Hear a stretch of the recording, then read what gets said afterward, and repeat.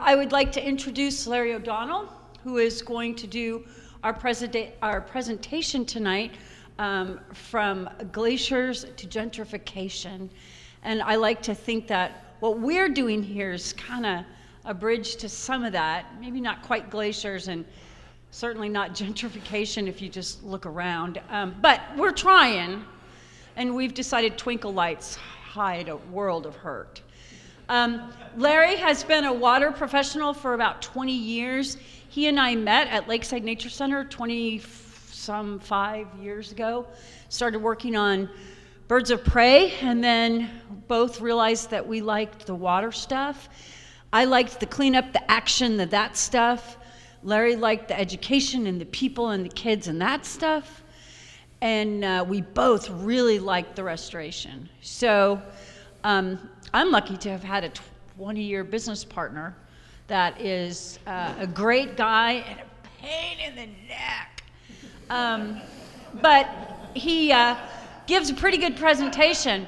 The other thing that you'll note about Larry is that he has a secret, real enjoyment of these old photographs.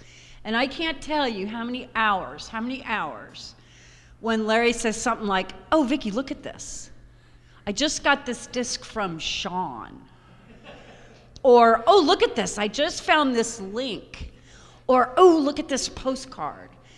So Larry knows a lot more than he likes to say about this stuff. So with that, I will give you Glaciers to Gentrification and Larry O'Donnell.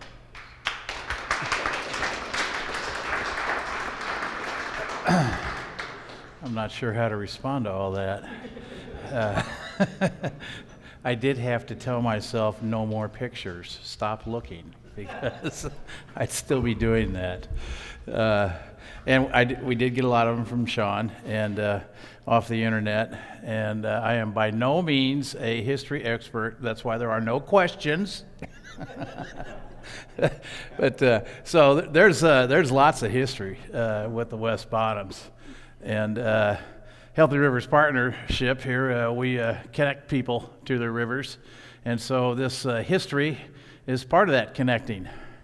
And as Vicki said before, we are at the River Center and Healthy Rivers Partnership and Little Blue River Watershed Coalition. So welcome to the River Center and a short history of the West Bottoms.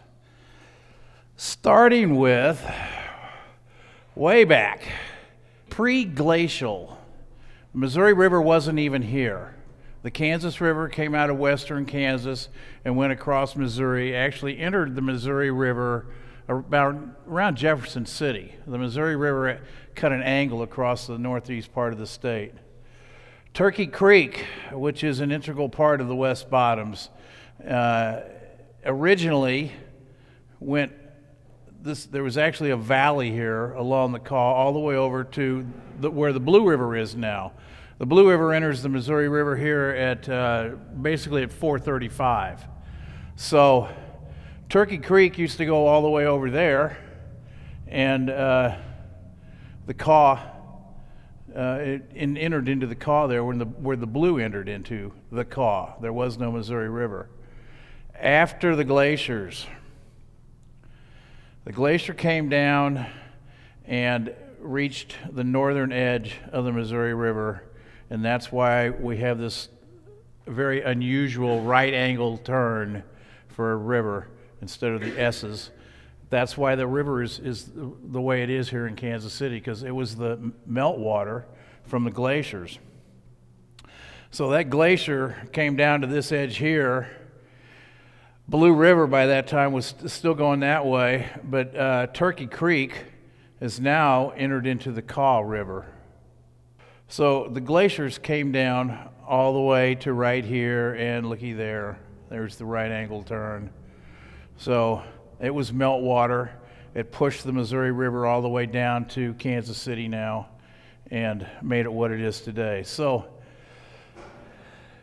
early on, 1840, Turkey Creek actually ran. This is the Missouri River. This is the West Bottoms Bluff. Turkey Creek ran across the bluff. You are here, all right? So we are right next to where Turkey Creek used to be. This last building down here, they tried to put an addition on many years ago, and they kept finding so many Indian artifacts that they just finally gave up. They didn't want to dig there anymore because this was all along the shores of Turkey Creek. So there were a lot of natives around here. And this map is actually Westport Landing and a parish map. So like Shoto's all the way down here, and that would be down by Shoto Bridge. And then settlers all along here up into town. This is the Catholic cathedral up there, and the bottoms. So totally different back in 1840. At one time, Turkey Creek entered its water into the Missouri, and that was like we saw there in 1840. Was the 1823 showed that, the 1840 map showed that, and there were basically two streams that separated Kansas and Missouri. The flood of 1844, the flood of record. We know about the 51 flood and we know about the 1903 flood, but the big flood, the biggest flood ever, was the flood of 1804. And that moved Turkey Creek over to the Kansas River. And that's where it stayed until we'll see later what they did to Turkey Creek. But so back then, 1840, 1844, the town's just starting. This is actually Main Street, looking south at 1867. You can see it's all pretty much Wild West. Here's the bottoms. This is a picture of the West Bottoms most people have never seen. This is the Kansas River over here. And this is taken basically from the bluff, Quality Hill, looking down into the bottoms. You can see housing, and there's a church over there. There's a schoolhouse. So it was growing at the same rate as the River Market area. 1895, they just exploded. So this is basically where we were looking at before was right here, and now we've got the railroad, these huge railroad yards, stockyards. All these squares here, these are all stockyards, and Kansas City was becoming a huge cattle town. By 1900, we've got trolley cars down in the bottoms, and it's a full-blown city down there. 1903, it rained. So this is just the beginning of the flood. You can see some of that, the railroad cars there. I'm not quite, well, let's see, those railroad cars there, and that looks like Union Depot, which after I've seen all these pictures, I'm beginning to recognize the old Union Depot. This was the extent of the 1903 flood. There's the stockyards. We're right over here, but this entire area, so basically bluff to bluff, and on the Missouri too. This is the East Bottoms over here, and this is where the downtown airport was to be, but at the time it was still able to take a lot of flood water. This is the East Bottoms. Just to give you an idea of how much water they got at the same time too. That's the C&A Freight Depot, and there it is after the flood. But back to our side of the bluffs, the Blossom House in early 1900, which is the preeminent hotel, and that's actually right across the street from Union Depot. This is the 1903 flood. These folks here are standing on a deck on the depot looking across the street at all of that water. Union Depot postcard that was from the before time, and a picture of what it was like. That's on the train track side. Quite the edifice. I've heard things about it, but I didn't really verify any of that this time. But it was, one of the largest construction projects of its kind at that time. You're talking 1900s, and lots of water. This is for some reason Union Depot and Blossom House were very popular with the flooded picture crowd. So we got lots of those. This is the inside of the depot, full of water in 1903. These floods are, almost all of them, happened in June, which is, of course, typical of our spring rains. This is one I hadn't seen before, of Union Depot. There's the depot, flooded out. It's a little bit more shallow here. These trains are still on the tracks. But this is up on the bluff, and the West Bluffs were full of these basically shanties, these poor shack houses down here too. And so that gives you a good idea of what the bluffs look like. Union Depot, the Missouri River, the Kansas River, West Bottoms. The 1903 flood actually originated in Kansas and came down the Kansas River. And this is one of the bridges that was there at the time, the elevated railroad at this electric powerhouse. This is the Kansas River. This is, I'm not quite sure, I think it's under the 9th Street incline, but a fellow there in his canoe in the 1903 flood. Same thing going on in Kansas City, Kansas at the same time. People in their little boats with the flood waters, and you can see by this it's not very high. Actually, in the West Bottoms, though, it was considerably higher. Santa Fe Street. This is 2 blocks south of the Missouri River, and a huge sinkhole that had developed after the flood. More destruction. Just tons and tons of water.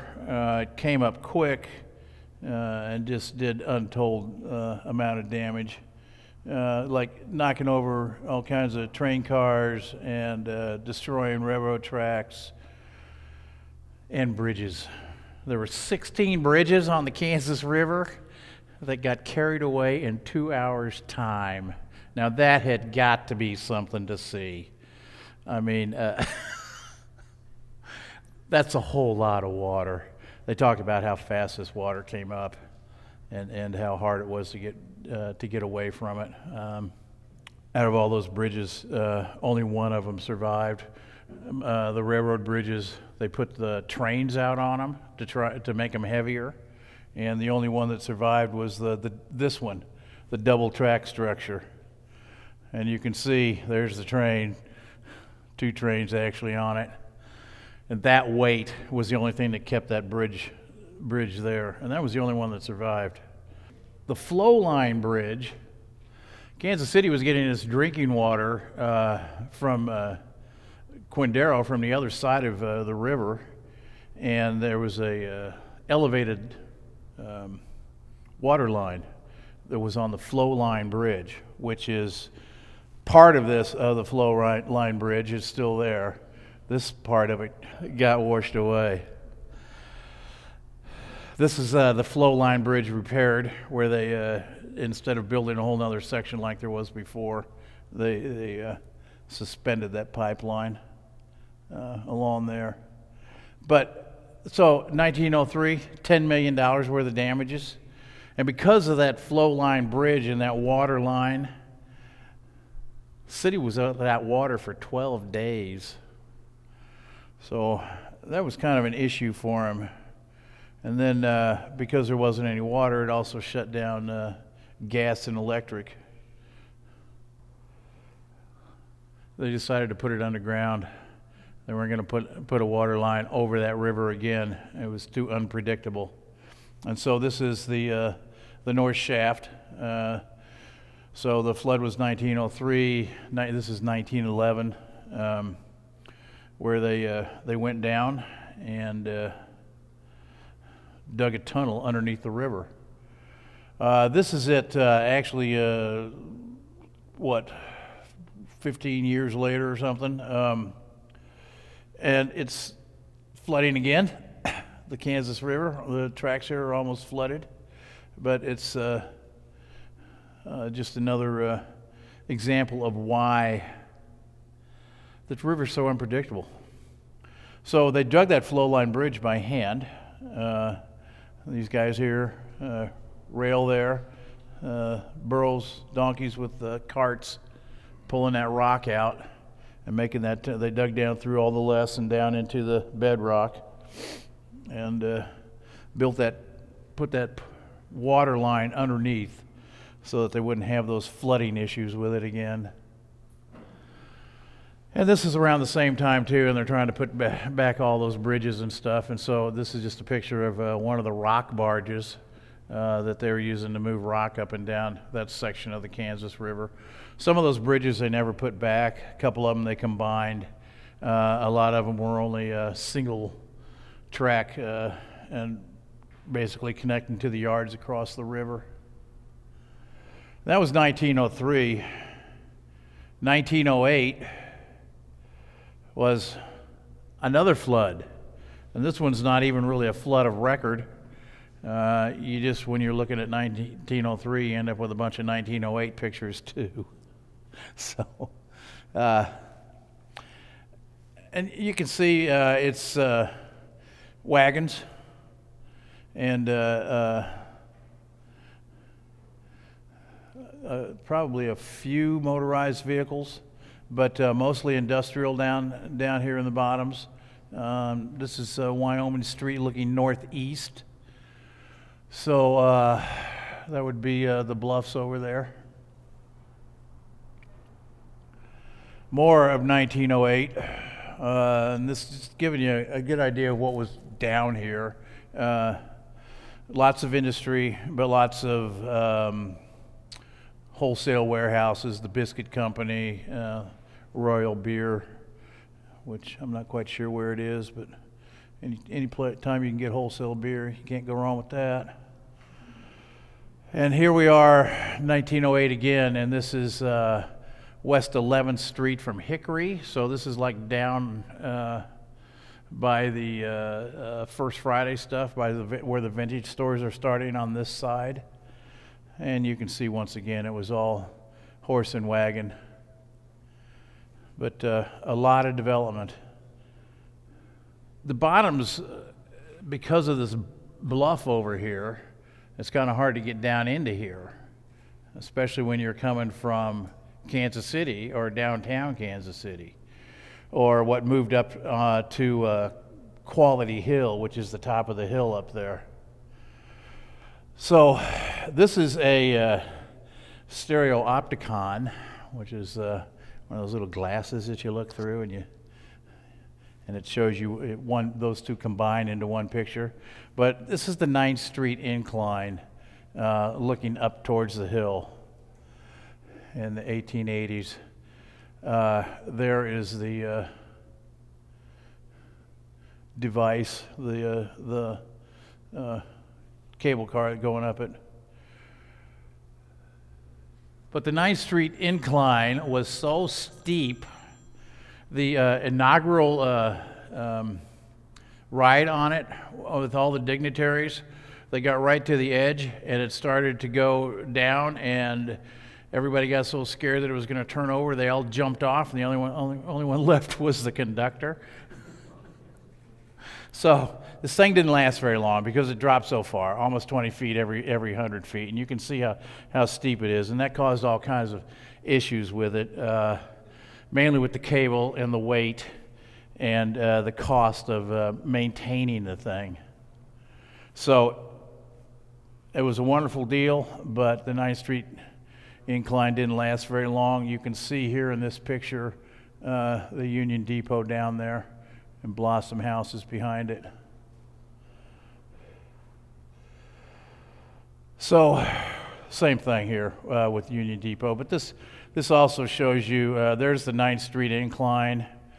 This is the 8th Street tunnel, which we'll talk about here in a little bit. It's actually going into the ground there. This, I don't know the name of this street, but this is the main road that came down into the bottoms from the river market. And over here is the beginnings of what would eventually turn into the intercity viaduct in 1907. So from Kansas City, Kansas to Kansas City, Missouri, elevated roadway over the West Bottoms, 1907. Don't have to worry about any flood. You can go from one town to the other, no matter what the river's doing underneath you. And this is, when is this? They haven't built the highways yet. It's probably the 1940s. You can see the main road coming down here. You can see where the railroad comes in and the tracks go through here. This is the 8th Street tunnel going right into the side of the bluff there. There's another picture of it as it goes into the tunnel. There's the top of Quality Hill. This was an amazing deal too. It did not last either. This is part of the tunnel that they actually rediscovered here about, I don't know, it was 5 or 10 years ago. DST, the realty company, found part of it. And what it's looking like now is, well, this is just an aerial view of where it is and where it's going into the hill there, which also, by the way, is 12th Street coming up out of the bottoms. No more 9th Street incline, just the 8th Street tunnel. There's the 12th Street incline, which before they had a bridge, everything was an incline. I don't know why they weren't bridges, but they were inclines. And this was trolley tracks, and there's the roundhouse that they used to turn them around at. This is the 12th Street Bridge being built in 1914, the incline being turned into the 12th Street Bridge. So the trolleys were off of it, and if you're familiar with the area, it's basically a two-story bridge that goes to two separate parts of the bottoms, one farther on. Also around the same time, this is back at Kansas City waterfront, but I had to show this photo. You don't get to see this kind of stuff too often. But they had begun channelizing the river, and because it was so wide, it was shallow. They lost lots of steamboats in the late 1800s. They would basically run into tree snags. It's a sandy bottom. The trees would get stuck in the bottom. Boat would run into them, get a big hole in it. It would sink. It might only go down 4 or 5 feet, but the boat was considered lost. Quite often they were able to retain their merchandise, and passengers could walk to shore. But that was quite an issue, and so they started engineering the river and cutting off some of the bends and making more of a permanent channel to it. And by the time they got that done, instead of people and mercantile goods, we were mostly transporting large barge equipment. Part of that, the barge traffic taking over and the people and the smaller goods not being moved, was new technology. New technology in particular being the railroad and the Hannibal Bridge, which was the first railroad bridge across the Missouri River. The Hannibal Bridge is right next to the Broadway Bridge out here. The Hannibal Bridge was originally built in 1869. And I'm not sure which version we're looking at here. I think this is most of this is the 1869 bridge.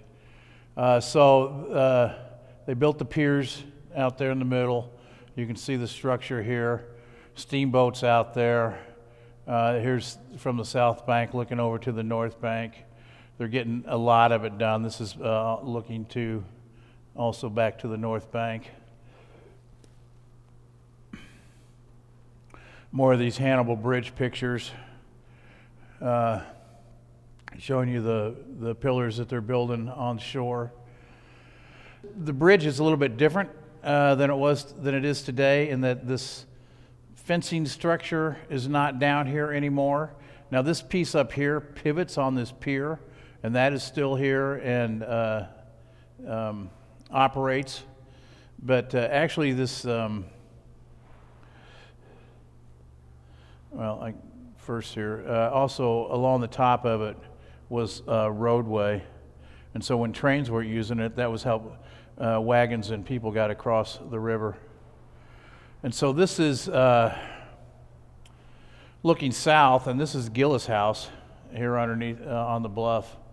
And this is the bridge after it's been completed. This is the original bridge. Where is that picture? I thought it got hit by a tornado in, I think it was 1903, and so they had to rebuild it. So this bridge out here, I think it's 100 years old, the Hannibal Bridge. The highway bridge next to it is 50 years old. Which one's being rebuilt? This is the dedication of the Hannibal Bridge, the original Hannibal Bridge, in 1869, and you can see it was quite popular, and a lot of people came out to see that bridge. That bridge and that railroad connected Kansas City. There's the section that got taken out by the tornado,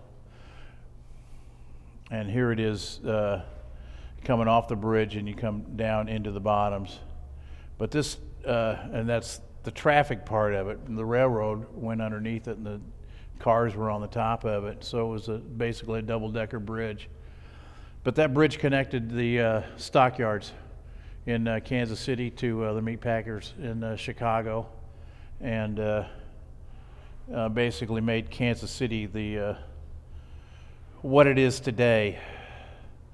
This is still part of the old bridge with this fencing structure underneath, but this thing still pivots and rests on a pier, opens up for these for the steamboats to go through.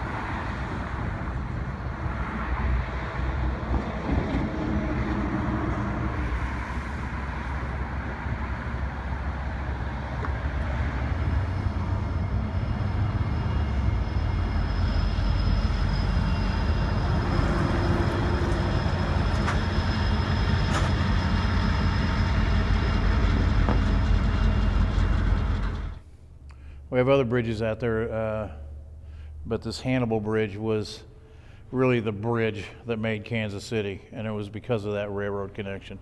St. Joe was trying to get it at the same time, and if they had gotten the bridge first, they would have been the major city on the Missouri River here.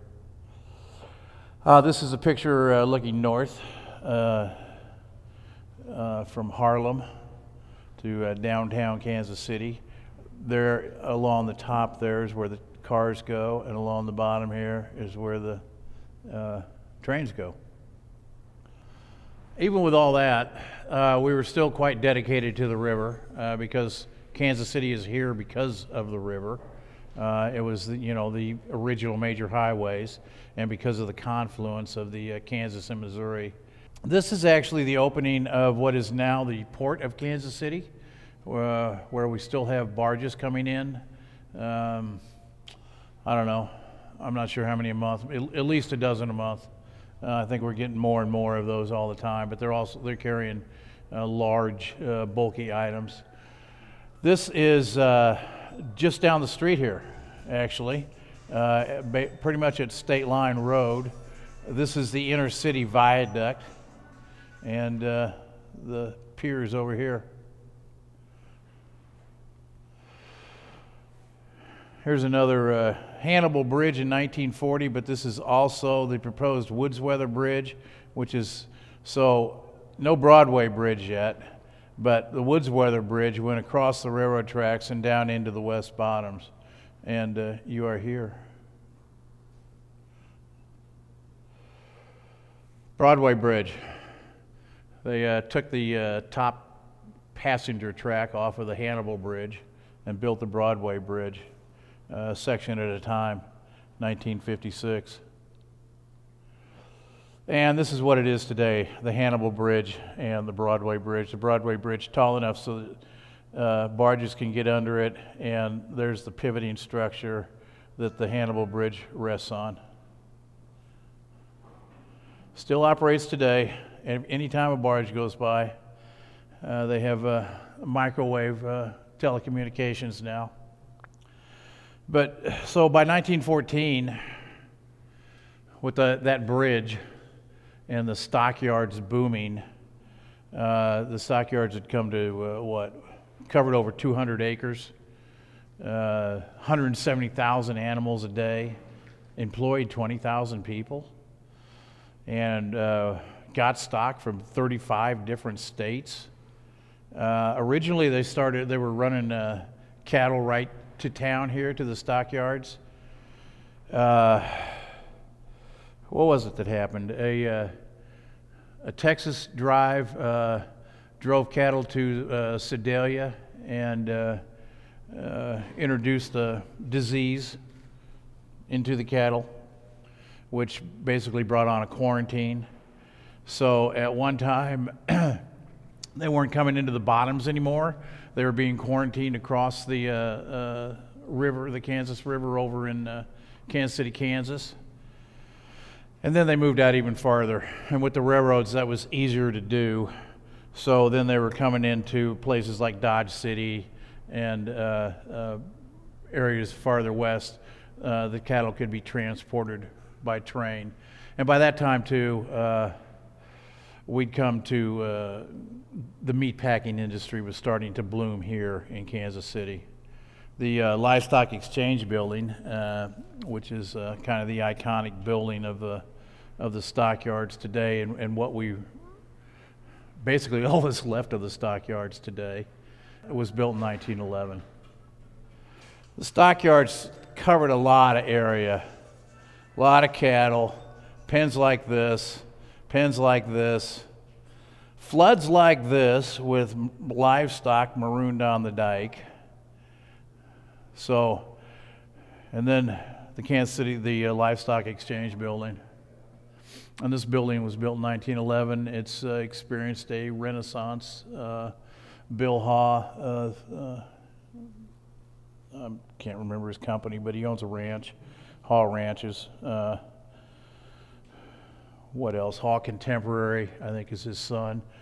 Basically, bought this building and started redoing it. And this is our connection with the historic West Bottoms.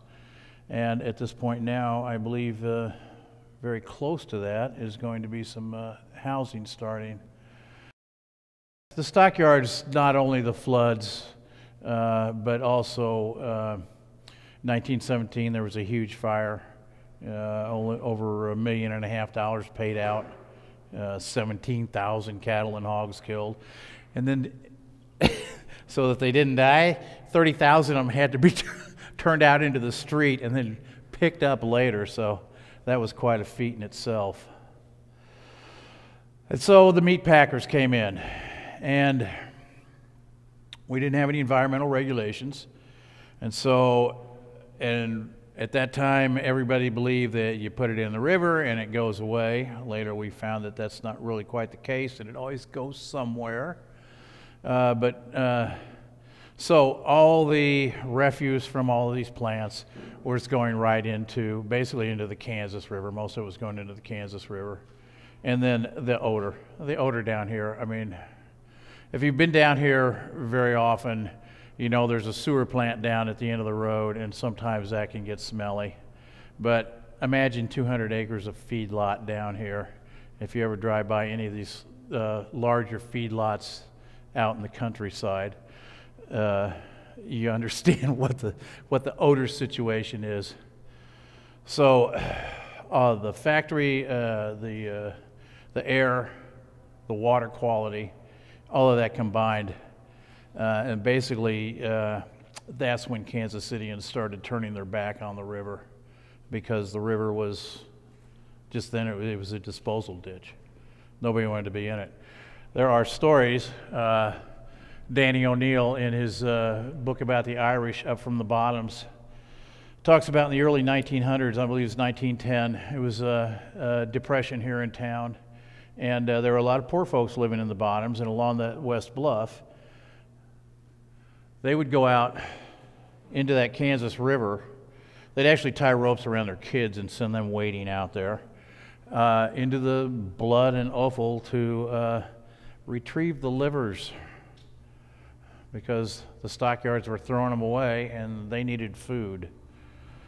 So you can imagine a situation like that. Doesn't really make you want to get on the river. Turkey Creek, which we talked about a little bit earlier, ran through the bottoms. So it was along the bluff in 1844. It got pushed to the Kansas River after that flood. This is part of the original alignment of it. But you can see here, we've got the Kansas River. The Missouri River is up here. Turkey Creek used to go along here and dump into the Missouri River. So they built this diversion tunnel, so it was running all the way through the bottoms here. And that, of course, caused all kinds of flooding issues, basically constantly. Now, it was a great ditch for putting all your waste in, but it flooded. It flooded constantly. And so they cut this whole section off and made this diversion tunnel and ran it straight to the Kansas River there. And so all of this that used to flood this area out down here is now gone. Where OK Creek is, I'm not sure where it comes in, but OK Creek, with all this flooding, they moved the depot, and they moved it up to where it is now, up on Pershing, on top of a stream. I mean, there's building in the floodplain, but they built that on a stream. And so in order to handle that, they put it in a pipe. So OK Creek is our only completely in a pipe stream that you don't see the beginning or the end, and it goes into Turkey Creek, and it runs through town. But that was part of the miracle of our engineering. And those are things that we figured out due to those unintended consequences and all that flooding that we had. You know, how we changed the landscape to start with, and then what are we going to do with all that water? What are we going to do with all that water? 1951 flood.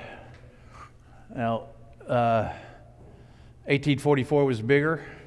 1903, I think, was actually higher in discharge. But the 51 flood, this is what we have here. This is the entire bottoms. So you've got the Kansas River here. You've got your inner city viaduct. We're over here somewhere right now. There's the bluff. Here's 12th Street.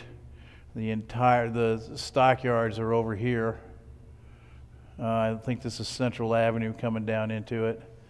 But I think it was 14 feet over flood stage at the confluence of the Kansas and Missouri. It did lots and lots of damage, way more than any of the others because of all this development we had in here. Killed all the cattle, destroyed everything everywhere. I mean, these are, you can imagine those, all of that water. Faultless Spray Starch, their headquarters are down here a block away. They got a 5-story building. There's on the first floor the high water mark. They're, I don't know, it's probably about 14 feet, but it is high. And all of this stuff down here, this building right here would have been almost to the ceiling there in the center part. A Street, and you can see where the water's been flowing, and train pushed up against the bridge there. Still water everywhere.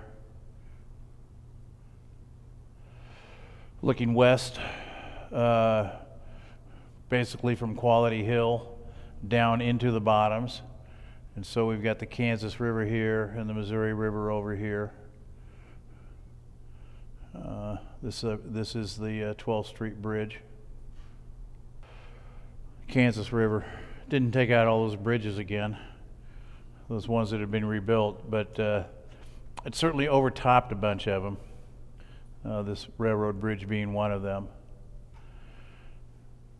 Here's the 1951 from Terrace Park, which is up on the hill. So here's the Missouri River, the Kansas River over here.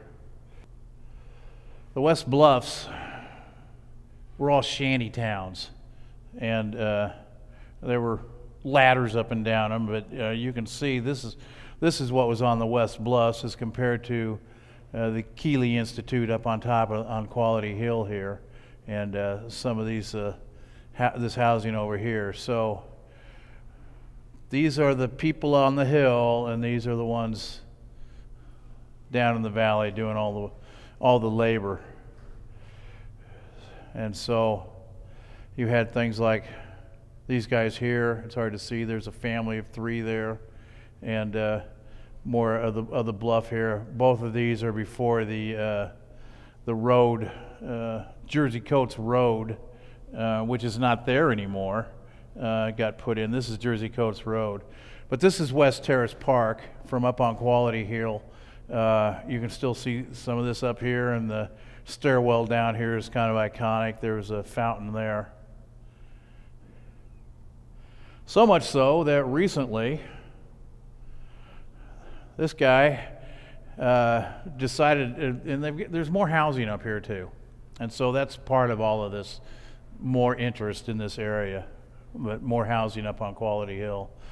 But so there are a bunch of people up there, friends of West Terrace Park now, that basically discovered this stuff and decided to reclaim it. And so they dug this thing out under the mud and the honeysuckle, and you can go up that staircase now. That 51 flood, though, it pretty much wiped out the bottoms. It killed all the cattle. The meatpacking industry suffered horrendously because you had warehouses full of stuff like this, and this is all meat that's been, in the river water. There's something like 230,000 railroad cars full of meat that some of it, I guess, passed inspection, but a lot of it had to be destroyed. And so that's a big loss. $1 billion, basically, in 51 money was the results of that flood. And so they put a flood wall up, but when you've got that kind of loss, you're looking at going somewhere where the water's not quite as high and you're not threatened. And so they moved out farther. And then they didn't need to be by the railroad anymore because of trucks. And so the whole stockyards, the whole bringing all the cattle into one spot, slaughtering them and then moving out. That whole system has changed and is spread around now. Feedlots, they don't bring them into town. They're out farther in the countryside. They run their cattle and pigs and lambs all through that, and use the railroad and trucks. But basically the meatpacking industry never came back. The stockyards never came back. It was sort of the end. I don't know where this picture came from, but it was in all the flood ones, so I could not resist it. But basically the 1951 flood, the cows left. And so that was the end of the meatpacking industry in the stockyards down here. And this area sat for a long, long time. Basically turned into a pretty derelict area. And it started coming back with the haunted houses.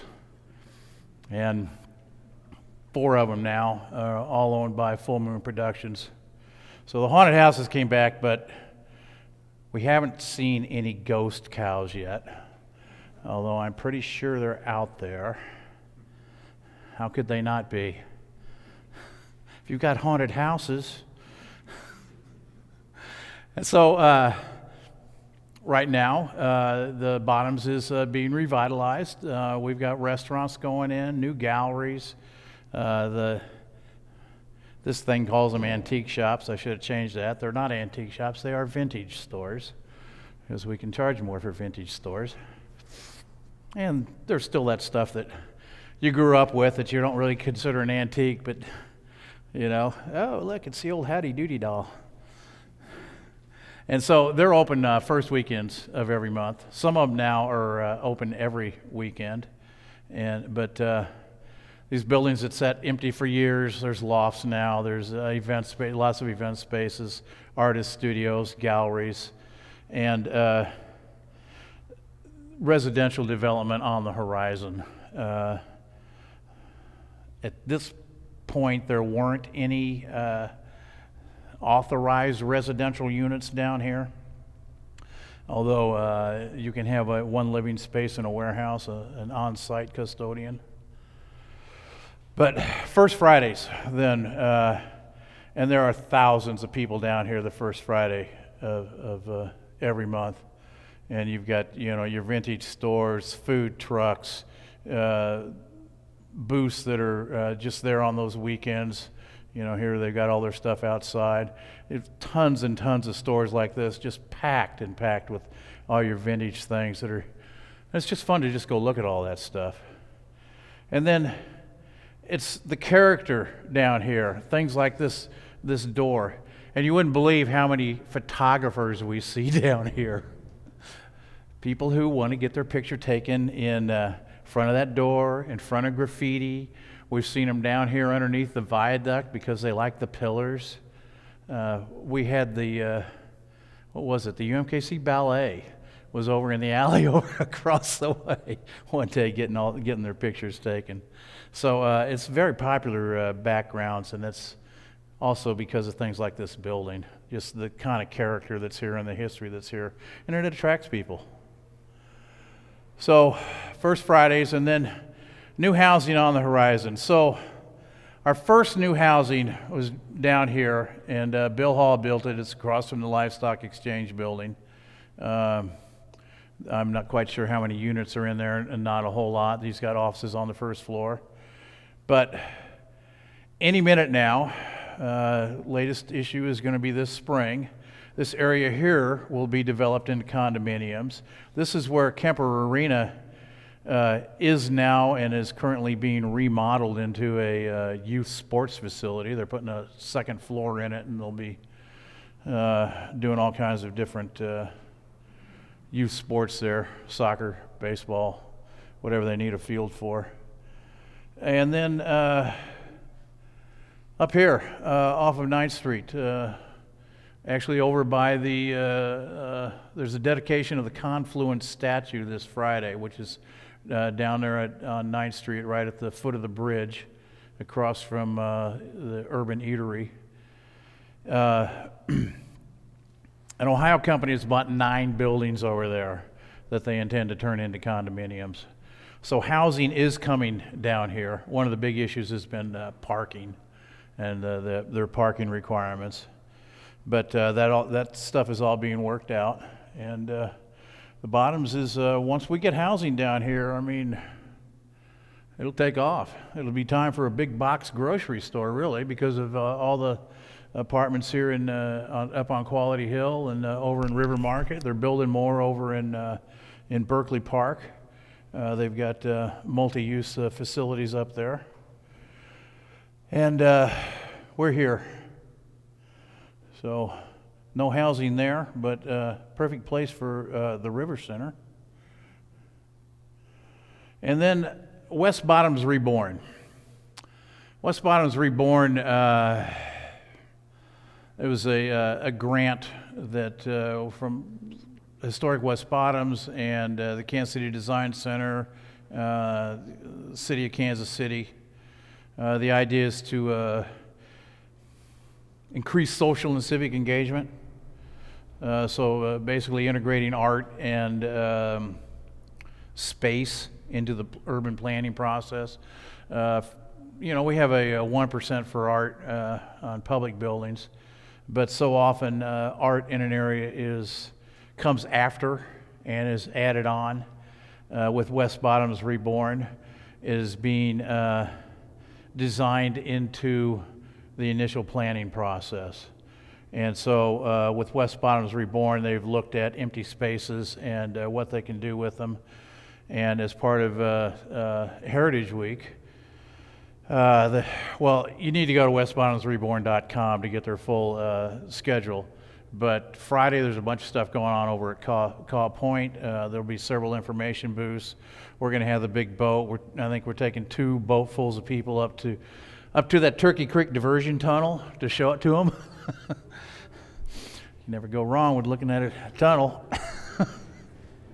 And then they're going to, in these 3 spaces that they've come up with, they're going to do some non-permanent structures, basically making these social gathering areas around all of this stuff. Really a hopeful thing, and the idea of actually incorporating art and community spaces into the entire planning process. Something that we've learned over 100 years of planning and the hit and miss and how we've seen the city develop and how things, some work and some don't. So West Bottoms Reborn, definitely go to that website and check out their stuff. There's a walking tour.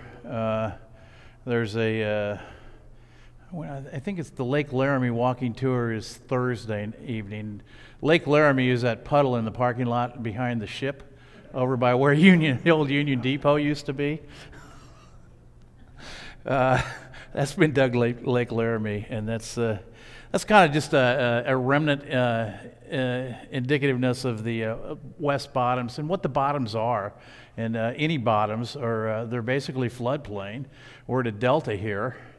And, you know, they're flat, they're right next to the river, they're easy to develop, but it's not a real good idea because of the floods, you know?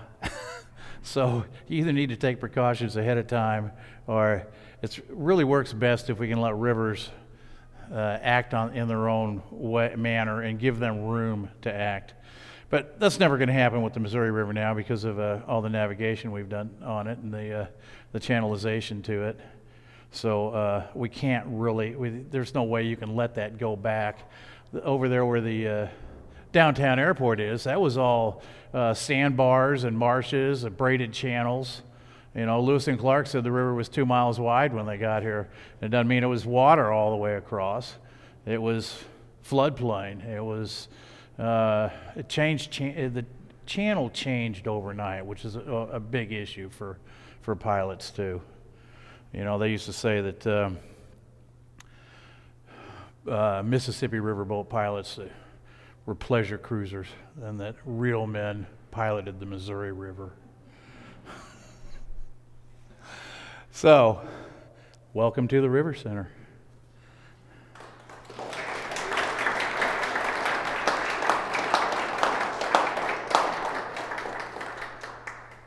this building was built in 1933, part of the livestock industry, serum lab. We were actually in a barn.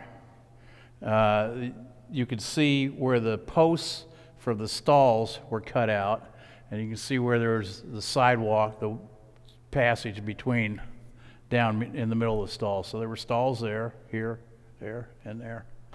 The other side over there too. This is all concrete structure, which is a little bit different. A lot of what we saw down there was brick, but this was up to date in 1933. And so it was a serum lab for the livestock industry for a long time. And when that industry left, so did the lab eventually. Part of the heritage of the stockyards, Kansas City has become a veterinary medicine center for developing serums for the livestock industry, for the pet trade, for I suppose antibiotics for chickens. You know, all of that stuff is now coming basically through Kansas City, and some of it's moved out to Overland Park now. But a lot of it started right here, and it was because of the livestock trade. So this building was actually added on. The 2 stories there. We'll go upstairs, and you can walk out onto this. We have art and science on the river here. And this Shawnee Mission High School students, we take them out in October. They have until the first Friday of May to come up with a art project that doesn't have to be river-centered. It's just based basically on the river experience. Gives them a total way of looking at something. You know, I grew up here. I didn't know anything about the Missouri River. We drove across it to go to Grandma's house. You know, it wasn't until I got involved in the 90s with environmental education that I found out rivers were connected to each other and where the rivers in our town went. You know, they teach me about the Nile River in history, but they didn't teach me about the Blue River right here in Kansas City. So it's not surprising that people don't know about their rivers and don't understand their connection to their rivers. But with the art students, there wasn't anything on the roof up there. And so they said, a group of them wanted to put a prairie in. I said, okay. Well, maybe not a prairie. How about, what if we want to build a labyrinth up there? Let's do a labyrinth. Okay. Kept changing and getting smaller until it was going to be a rain garden, then it was going to be a flower bed. We finally said, well, where are you going to get your material? How are you going to do this? How are you going to do that? Have you talked to anybody else about any of this? So we finally, we said, you know, this is how we do it. So we got landscape architect, engineers, several other people. Did a design charrette. We had the students there. We talked about what our strengths were up there and what our basic needs were up there. The strengths is as a nonprofit, we get donated all kinds of stuff. And you will see our handrails up there are amazing. So we had a lot of pallets, some secondhand wood, and some rowing sculls. When we got here, the Kansas City Rowing Club was in this building here, and they used it for storing their boats during the winter. And they take them out to Wyandotte County Lake during the summer.